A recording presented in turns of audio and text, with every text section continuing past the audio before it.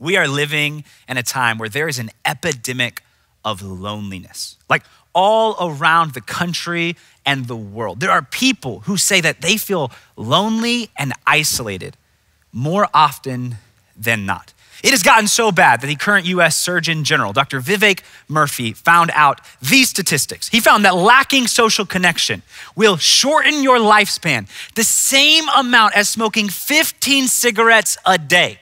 It will increase the risk of heart disease by 29% and stroke by 32%, and more than double your chances of suffering from anxiety and depression.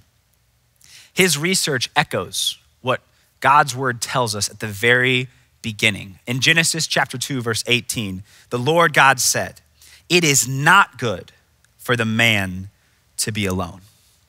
Which is why, as our nation's doctor, Dr. Vivek Murthy's primary goal, his primary focus to get Americans physically healthy is to increase the amount of social connection they have in their lives. In other words, literally the nation's top doctor's primary focus to get people physically healthy is to help them build strong friendships. That's why if you're taking notes, the main point of this message is this, that your friendships have the power to make or break your future.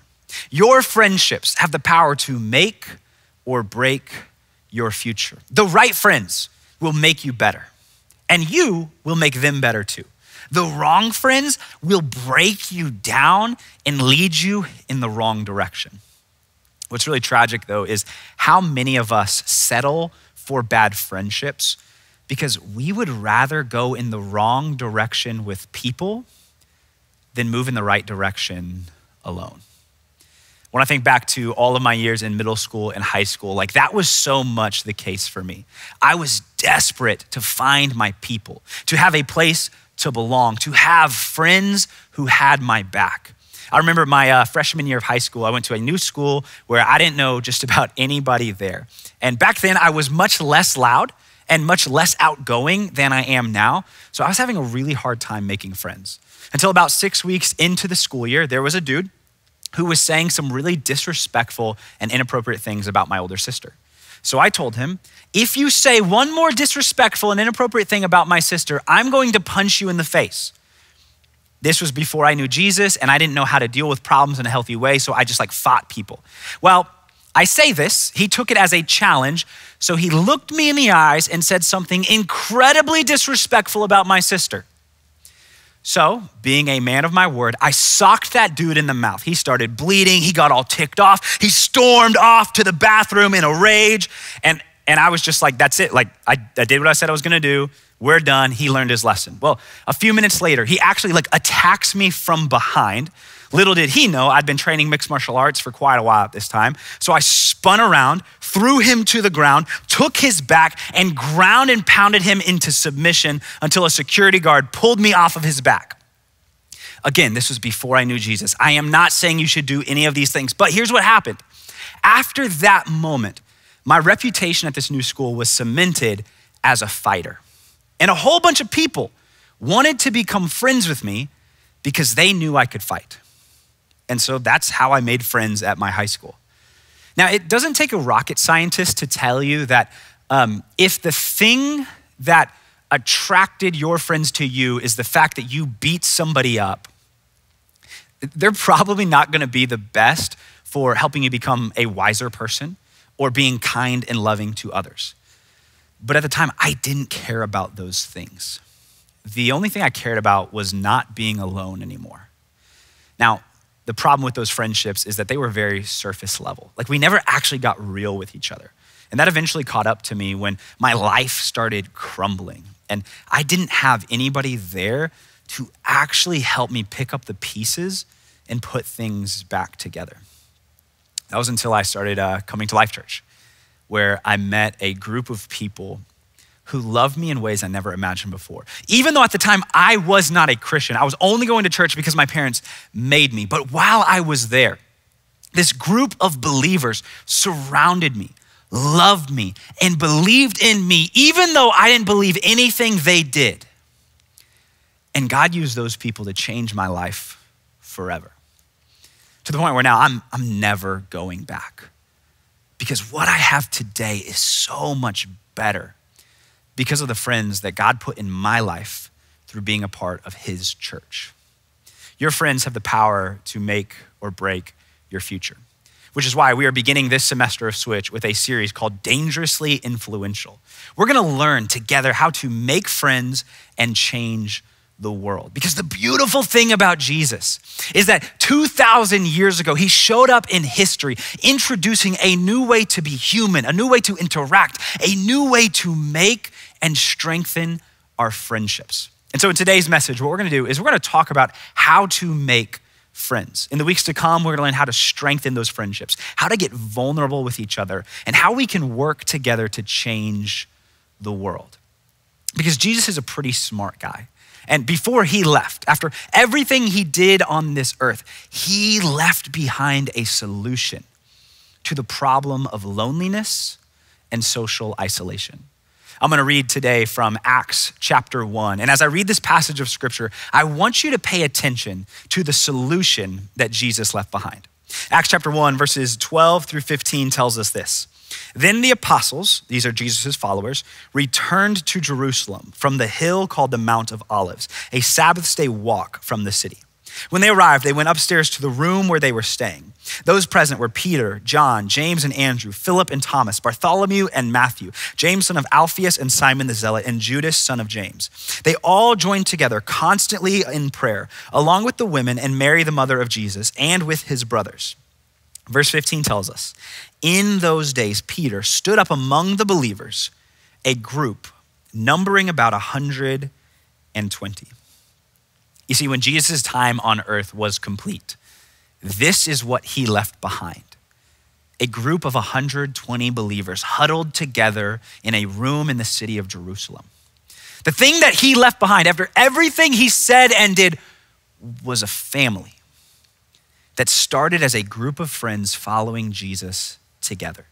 Those 120 believers were the first church, friends committed to following Jesus and changing the world together. And God used those 120 believers to change the world, to flip the world upside down in the same way that Jesus flipped their lives upside down. And history has never been the same because of it. But before that group of friends became a family, they started as a group of 12 dudes following Jesus together.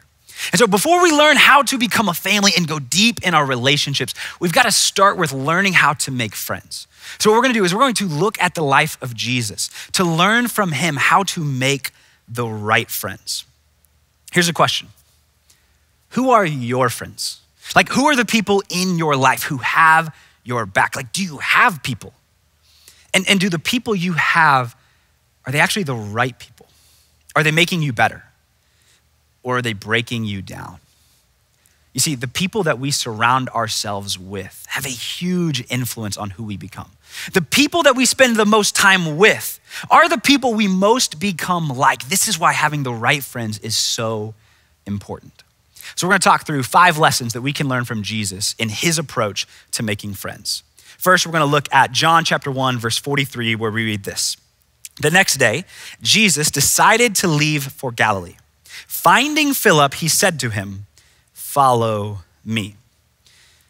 The first lesson for making the right friends is this: seek them out, don't freak them out.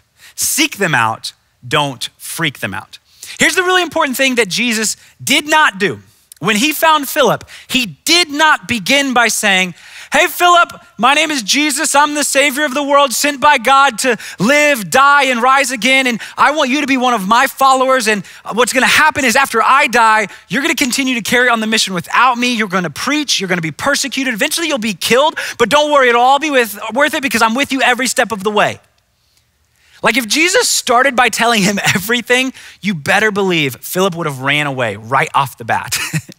And so if you try to make friends by telling them everything right off the bat, if you try to go from being strangers to BFFs, that's probably not gonna work super well. So maybe take the approach that Jesus did. Like, seek them out, but don't freak them out. Jesus simply invited Philip to follow him. And so if you're trying to make the right friends, start by just getting to know them. Like go to the places the people you want to be friends with are, and then introduce yourself to them, tell them your name, and begin asking them questions about their life. What do they like? Where do they go to school? How do they spend their free time? And if you do that, what you'll see is you start to find the right friends without scaring them off right at the beginning. Which actually takes us really nicely into point 2, because if you want to make the right friends, the first thing to do is to seek them out, but don't freak them out. The second thing you want to do is you want to take it slow to let it grow. Take it slow to let it grow. Like we just talked about, Jesus didn't start by running all the way to Z. The alphabet begins at A, and then you move to B, and then to C, and then to D. And that's the approach that he took with his disciples. He spent 3 years investing time and energy and doing life with them, because friendships, really great friendships, take time. If you rush them, you just end up weakening them. Like think about an acorn. If you were to plant that into the ground, it would not become an oak tree overnight. It would take a whole lot of time for that seed to become a big giant tree. Things that last, things that are quality, often take time. Things that are cheap and break easily, they usually get made pretty quickly. So if you want strong friendships, then take it slow to let it grow. If you move down into Luke chapter 6, we learn another really important lesson about making friends from Jesus. Starting in verse 13, we read this, that when morning came, he, Jesus, called his disciples to him and chose 12 of them, whom he also designated apostles. Simon, named Peter, his brother Andrew, James, John, Philip, Bartholomew, Matthew, Thomas, James, son of Alphaeus, Simon, who was called the Zealot, Judas, son of James, and Judas Iscariot, who became a traitor. Here's the lesson. If you want to make the right friends, look for common purpose over common interest. Look for common purpose over common interest. Jesus' disciples came from all different walks of life. Like Jesus didn't just go and find the band kids or the gamers or the athletes. Jesus assembled a team of followers from all different walks of life, tax collectors, fishermen, zealots, all sorts of different people, and he brought them together and united them under a common purpose, being devoted to serving God in every aspect of their lives. So if you want to make the right friends, then one of the best things you can do is not just make friends with people who are like you or who look like you, or who like the same things that you like. Like all of that stuff is fine and good. But more often than not, the best friends are the people who are actually different from us in important ways, but unified with us in the most important ways, being centered on Jesus. And so while it's easy to become friends with people who like the same stuff as us, the best friends you can find are those who are chasing after the things that you're chasing, who value the things that you value. If you're a follower of Jesus, that means people who are following Jesus too. If you want to make great friends, the first thing you've got to do is seek them out, but do not freak them out. Next, you've got to take it slow if you want to let it grow. Then look for common purpose over common interest. And then fourth, care more about being interested than being interesting. The Apostle Paul in Philippians chapter 2 writes this. He says, in humility, value others above yourselves, not looking to your own interests, but each of you to the interests of the others. In your relationships with one another, have the same mindset as Christ Jesus. Care more about being interested in the other person than trying to be as interesting as possible. Pro tip, if you want to annoy people, be a master one-upper. Like anytime somebody tells a story, just one-up it. Look for every chance to brag about your achievements. Take hold of every opening in the conversation to tell everybody about how awesome you are. And if you do, you might be interesting, but you're gonna push people away. If you wanna make the right friends, then care more about being interested in them. Listen to them, ask them questions, hear what it is they have to say. Look for the things that they care about and spend time talking about those things. The more you do, the more you give them your undivided attention, the more they will actually be drawn to you and want to spend more time with you. That's how you make really great friends. You choose to be more interested in them than trying to make yourself seem interesting to other people. So if you want to make the right friends, here are the lessons that we've learned from Jesus. First, we learned that you've got to seek them out, but don't freak them out. Then you've got to take it slow to let it grow.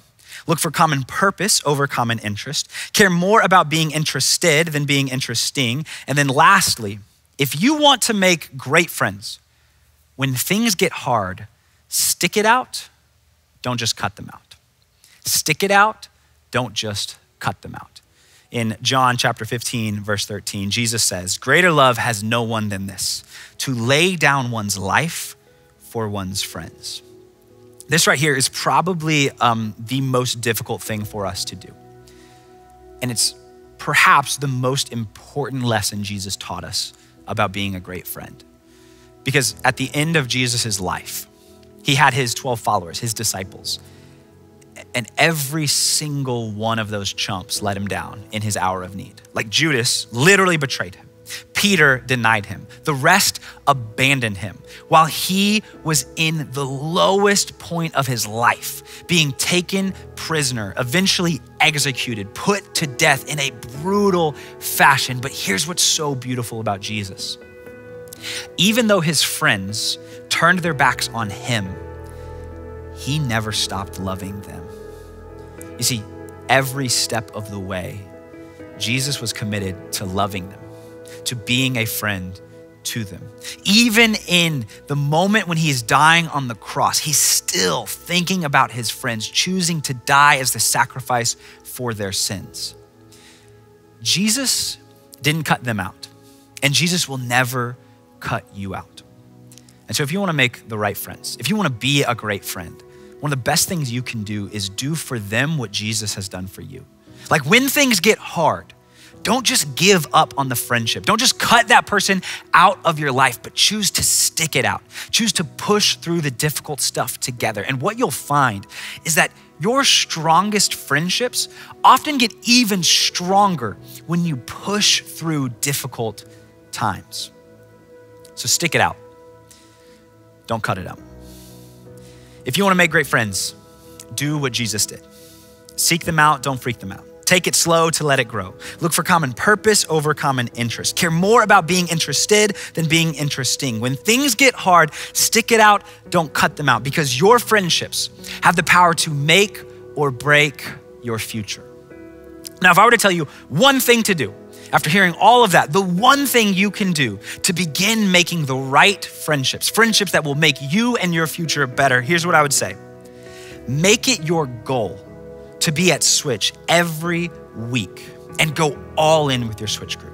Make it your goal to be at Switch every week this fall and go all in with your Switch group. Be committed to them and choose to commit to each other, because your friendships have the power to make or break your future. And the best place to make great friendships, friendships that will make you better, is in the church. People committed to following Jesus and changing the world together. 2,000 years ago, Jesus changed the world through a group of 120 friends that were committed to following him, which, funny enough, is almost the exact size of the average Switch. So think about this.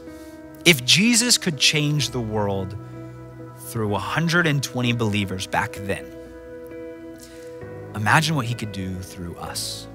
Imagine what God could do if we were all in on being the church, being there for each other, and following Jesus as he leads us to change the world. Because that's what we're here about at Switch. We are here to become the kind of people who love God with all that we are, who love others the same way that Jesus loves us, and who play our part in God's plan to change the world. Your friendships have the power to make or break your future. Lord Jesus, we thank you so much that you loved us enough to die for us on that cross. We thank you that when you left earth, you left a family that we can belong to. So God, I pray that every single one of us would know that we have a part in this family, that there is a place for us to belong, that there are people here who love us. God, I pray for those of us who already have found our place, that you would help us to see how we can bring others into your family, to help them see just how much you love them, just how valuable they are to you. God, help us to make the right friends so that together we can change the world. It's in Jesus' name, amen. There's probably some of you that as you're listening to this message, you're hearing all about the church. You're hearing all about this beautiful example that Jesus set for us on how to make the right friends. But here's what's even more important than any of that, is that Jesus did all of that so that you could know him. Jesus is the God of heaven who became a human being and walked on the earth to bring you into a relationship with him. He loves you so much that he was willing to die on the cross for you.